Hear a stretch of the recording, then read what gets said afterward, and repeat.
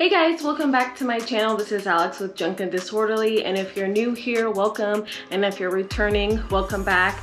I am a part-time reseller trying to go full-time, and I buy things from garage sales, thrift stores, and flip them online like Poshmark, eBay, and Mercari, Depop, Etsy for a profit. So if you like reseller content, please stick around. Okay, so I have a little new setup here. It has a microphone and a light, and the light is super bright and blinding, so I'm going to try to be staring directly into the camera so it doesn't look like I'm staring at myself or staring at the light, but I don't know how this is gonna work. It's making my eyes water, so this quick 10-minute video might turn into a 2-hour long editing video because I can't seem to keep my eyes open.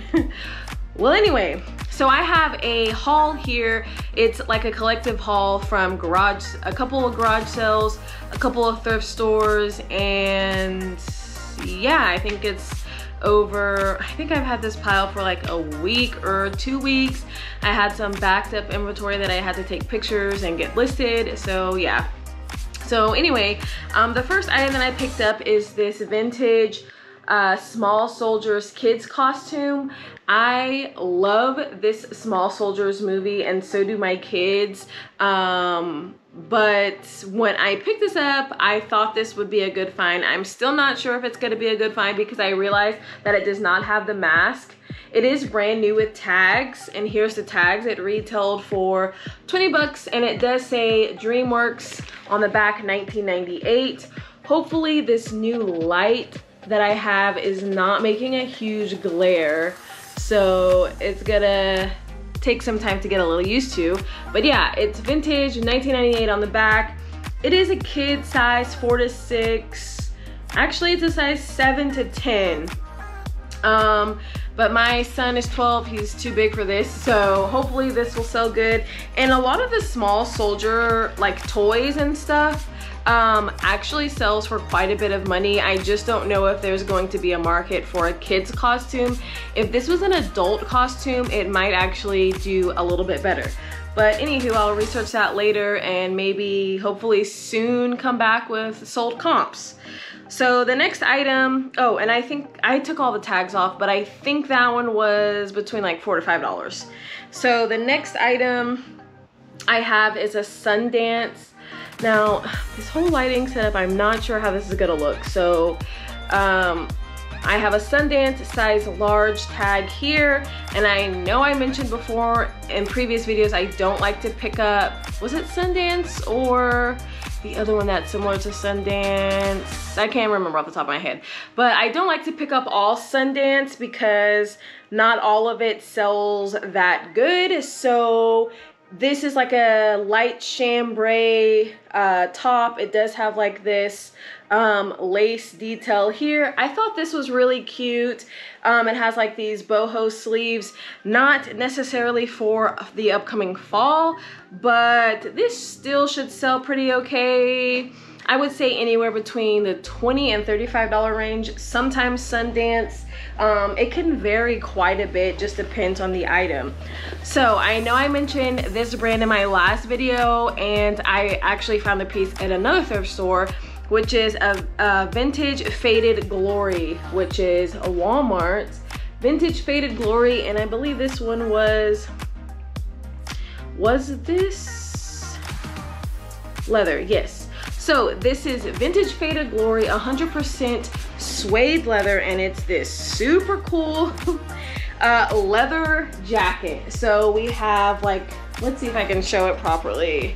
So we have like some tassels, some leather tassel fringe here, and it's really cool. And if you watch the trends video, this is going to be right on trend because it's a leather jacket, it's suede, and it has that Western style to it. So it has this whip stitching along the edge, and on the other side it has like these, what would this be called, like a split cuff, and it's almost like a bell sleeve. But yeah, this is a really cool vintage jacket. Definitely I'm going to sell that for, I'm not sure, I didn't post the comps. A lot of vintage stuff, you just have to kind of base it off of similar comps, maybe not the exact same one. So I would say, since it's leather, I would say anywhere between 30 to $50 or $60 range, just because that piece is pretty unique. I kind of wish it fit me, but it's a small, so it's out of the question. So I found some of these. Are these navy blue? Yeah, I think these are navy blue, like jogger, windbreaker style pants. And these are, if I can find the brand, Lululemon. Oh, and the jacket, by the way, that leather jacket was $10. So these are Lululemon, and I think they were a size 8. Yeah, size 8. And these are pretty cool. These might do better than like those other leggings that I got in the ThredUp box. I'm not sure on the comps. I'm just going to say between $20 and $30. And actually those items that I just showed, I went to this new thrift store that I hadn't been to in a while, and it's a smaller thrift store, but they have like some of the best vintage clothes that I've ever seen. A lot of cool vintage clothes, and it was packed. I went on Saturday, and then again I went on, today is Wednesday, I went again, or Thursday, and then I went on Tuesday, and it was literally the same amount of people in there as Saturday. So I guess the people in that area really know and love that thrift store, because the prices are okay, and they have a lot of cool, unique stuff there. So the next items I got was this cool, like a, what is this, a quarter zip athletic shirt. I believe this is a men's shirt. I can't really see what size it is, but cool, how do you spell this? K-U-H-L. Here's the logo right here, and I do think that this is a men's shirt, probably like a medium or large. That one I think I paid like $4 or $5 also, and let's see, I'm estimating maybe between $20 and $30. I'm not sure, I have to do comps on it again. And actually, let me go get the other items that I purchased from this thrift store that were hard goods. Okay, I'm back. So as you know, I do sell hard goods because I sell them on Etsy. I put them in my antique booth, and I also sell them, yeah, that's it, on Etsy, my antique booth. Okay, so I picked up these super adorable butterfly vintage wheat glasses. So this one is a smaller size. I'd say maybe like 4 ounces. And I don't know if y'all be able to see the symbol on there, but I think these are the brand Libby.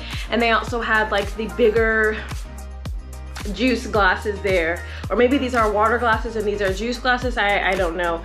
But I picked up 4 of these little ones and like 2 of these bigger ones. And my sister also got 2 of these big ones and 2 of these little ones because she's like doing a butterfly thing. So I thought these were so cute, and I love the amber color. I really want to keep them myself, but I have a ton of vintage glasses in my collection, the amber glasses, because that's what I like, the vintage amber glasses. So I don't feel like I need those, but if they don't sell, which I'm pretty sure they're going to because it's like boho MCM, they should do pretty good. And I actually think I listed the whole lot for $45 on Etsy. I'm not sure if I'm gonna take those to the antique booth. I might try to sell them on Etsy first, but I don't know. I don't know yet. And then the next ones that I picked up are these vintage whiskey glasses.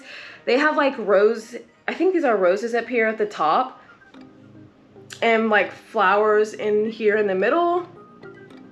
And I think these are, the brand was George's Briard.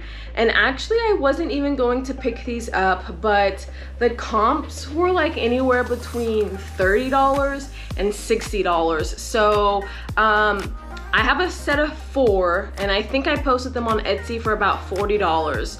So that's pretty good. Oh, and by the way, I paid $1 each for each cup, so $4. And then for these, these were actually 50 cents each. So yeah, that thrift store was pretty good. I'm gonna have to make that my weekly routine. The next item that I got was from a garage sale. So it is this fur, I don't think this is real, I have to look at the tag, but it's like a faux fur collar, and it's this black suede, almost like a penny lane jacket. I'm probably not even doing justice holding it up right now, but it doesn't have the faux fur on the collar, so I wouldn't call this a penny lane jacket, or maybe it still is called a penny lane. But yeah, anyway, so faux fur collar, black suede body, it has the tie. And guys, this style jacket sells extremely good for me. I've sold I think maybe 1 or 2 similar style jackets like these, but they were the penny lane jackets, and they did have the faux fur trim right here.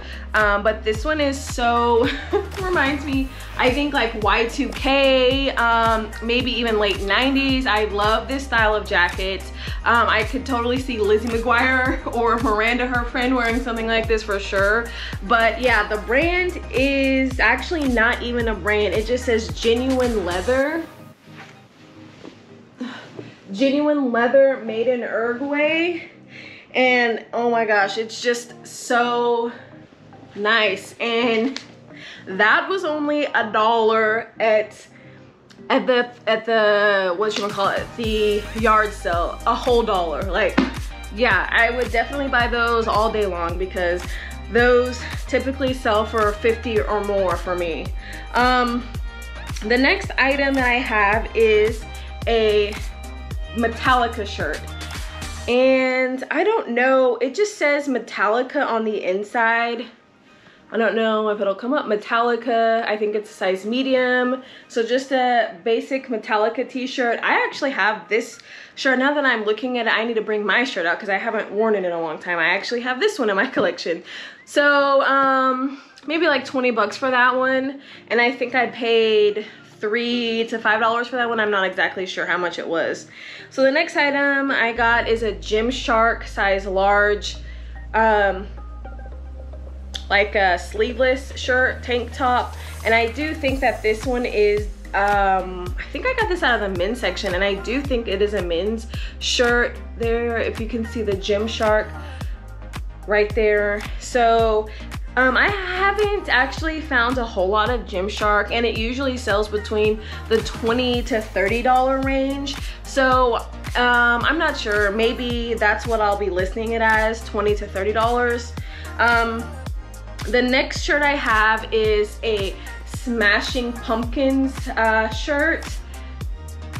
Smashing Pumpkins, I think is just the brand, size medium. I don't know if maybe like it's like the Metallica shirt where it's not like an actual band shirt, but yeah, just Smashing Pumpkins, which is always nice. We love a good Smashing Pumpkins shirt. And the next item I have is another Ivy Park size small. Let's see if I can get the tag. Size small hoodie. This one was actually in the men's section of the thrift store. Just says Ivy Park. Now I'm actually not sure if they do sell, if they do make Ivy Park men's. I'm looking at this sweater and it actually does look like, it doesn't look like a women's small. So I'll have to double check to see if they do make men's Ivy Park. But yeah, those other ones, as you saw in the last video, the set sold for $45 or $55. So that should get between $25 and $35. The next item I have is a vintage Disney Mickey Mouse shirt, Mickey Unlimited size medium. And it has an embroidered Mickey Mouse right here. And it's just a yellow button-up V-neck and actually feels like it's never been used. And it has another logo right here. I kind of bought this on a whim because I wasn't 100% sure if this is something that is being sought after, but I could actually see someone on Depop buying this and styling it with a pair of vintage like button fly Levi's. So to do like a straight leg Levi's with that 90s look. So I have a feeling someone out there might want it, and the price I'm thinking is going to be $20 to $30 maybe, unless it's like something super rare, but I'll have to do comps and double check. The next item I have is a Bobby Jones 100% baby alpaca quarter sleeve or quarter zip sweater. I typically don't pick up a whole lot of men's clothes, but I was over there looking at the t-shirts and hoodies, and I saw this one. It feels brand new actually, and it's super soft. And I researched comps, and I think they were anywhere between like the $40 to $50 range. So I'm hoping that one actually does sell what the comps were showing. So sometimes when I'm in a thrift store and I look up comps, the comps show me something different than when I get home and research it as I'm posting it a couple days later, and then sometimes they're higher or sometimes they're lower. So I'm hoping those comps were accurate. So I guess we'll see. So in another thrift store, I picked up this vintage polo, what is it? Polo Sport Ralph Lauren quilted nylon tote. So if y'all remember the trends video, totes, well actually it was extra large totes, but totes in general are going to be in style this fall. And this Polo Sport, like this 90s, I think it was from the 90s to early 2000s, always sells pretty good for me. I have sold a backpack, that like a mini backpack, and that probably was better than this tote, but I'm thinking maybe like $20 to $30 for this. And this one, I can't remember how much I paid, like $4 or $5 I think it was. Now this one was at that first thrift store that I was telling y'all where I got the vintage faded glory jacket. I didn't even look up comps, so I just got this vintage Nokia, like this Nokia bag. It's definitely 90s because you can see the two-tone like teal and blue color. It's definitely giving me 90s vibes.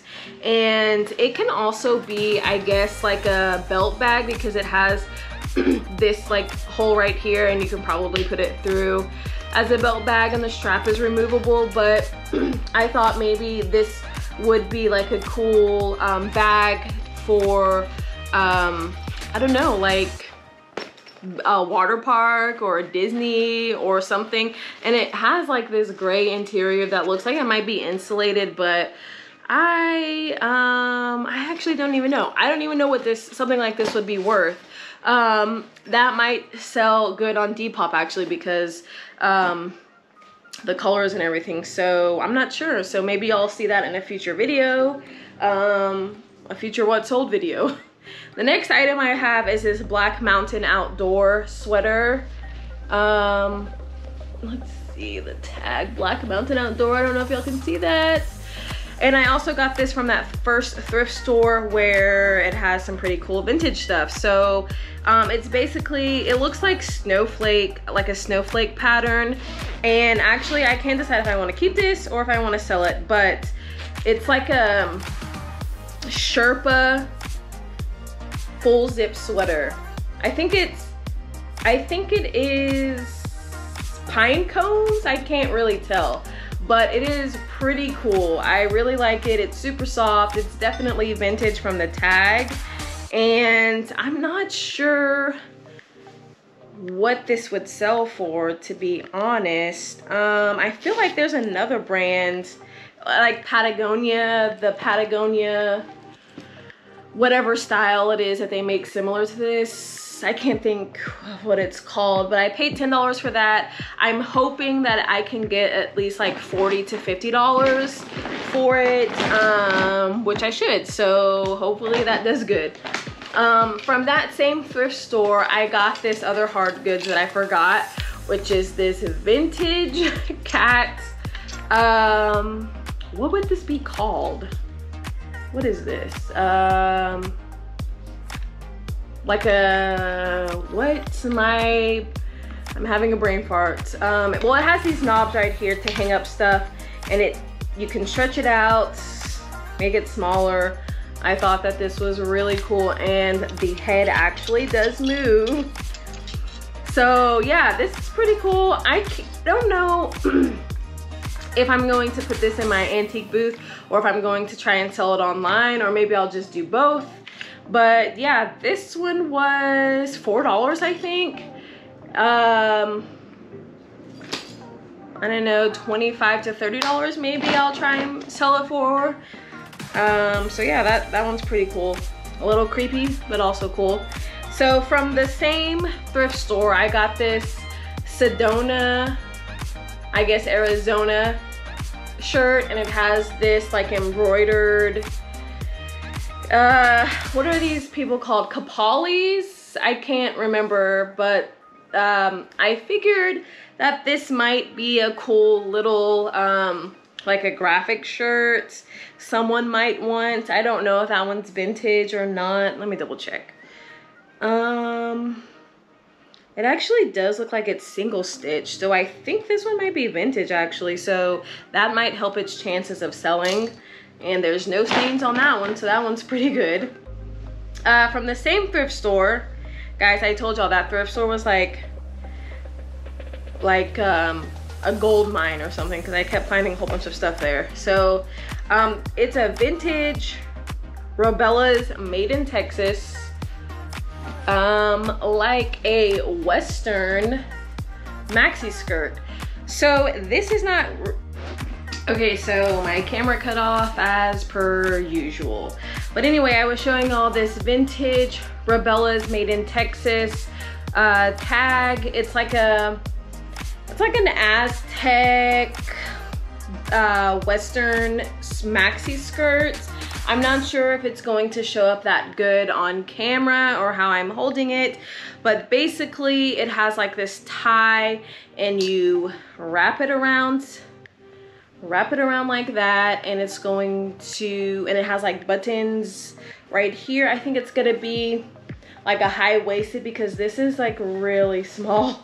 So this looks like it's gonna be high-waisted, but I picked that up kind of on a whim before I even researched the trend video. So that one falls into the Western theme, so that one actually might do pretty good. I don't know yet. We'll see. The next item I picked up was this vintage unlimited Marlboro cigarettes duffel bag. I remember my parents used to get these when my mom used to smoke the cigarettes, and it was like some type of point system. If you bought so many boxes, you saved like the tops or something, and you cashed them in for prizes. I can't remember off the top of my head how it works, but they used to bring home all of these like duffel bags and backpacks, water bottles, jackets, all kinds of stuff like this. So when I saw this one, I actually didn't see that the comps were doing like extremely great, but I thought that selling this on Depop might actually be where I could get a little bit more money, just because, you know, the people on Depop, they like this type of stuff. Oh, and on the strap, it does have Marlboro there, Marlboro, or however you say it. So I'm thinking maybe like 20 to 35-ish dollars, maybe a little bit more. I think that was $5. The next item I have are some shoes. These are Club Monaco white, basic white sneakers, tennis shoes. All leather, and I believe these are men's. They're a size 8D.